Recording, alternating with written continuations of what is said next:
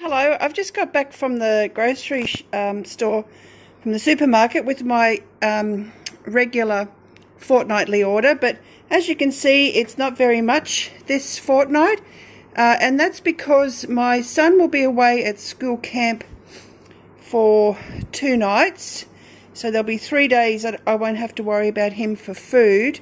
Plus we're going away from next Friday night till Sunday night, so we're not going to be home, and I do have a little bit of meat left to see us through and frozen vegetables. So I just really wanted to top up on a few salad type ingredients. My husband and I enjoy salads, so we'll have salads while my son's away.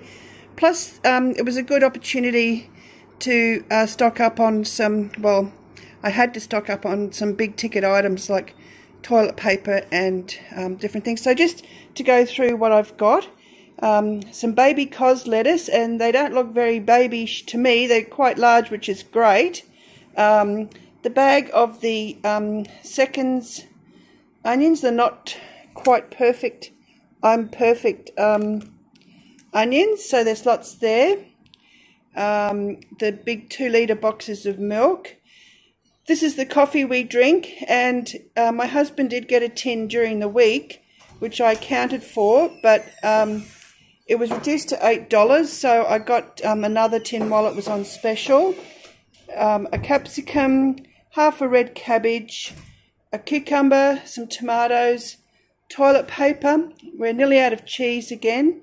My family just eat it in chunks for snacks.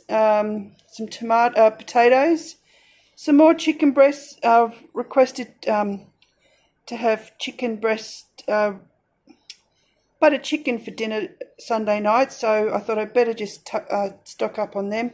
This is the regular spread that I've been getting. Now, the last one that I bought, this big kilo tub, took me about 2 to 3 months to get through. I'm sure the last one I bought was before Christmas, so we don't eat a lot of it, but it does last really long. Just a loaf of bread to top up. The laundry powder I normally get, which is only $3.70, and that lasts me months.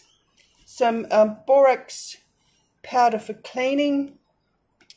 The nappy sand I normally buy. Now this was half price at $11, so I would never pay $22 for it. I don't know how they can justify that. So the whole lot this week for the fortnight, so this is just week 1, cost me around, I think it was around $79, but I'll let you know for sure on the next slide. And then after we come back from our weekend away, I'll have, nearly that much again, $80 or so to top up for that second week with all of us home and back to regular eating. So I'll show you what I get for week 2. Thank you.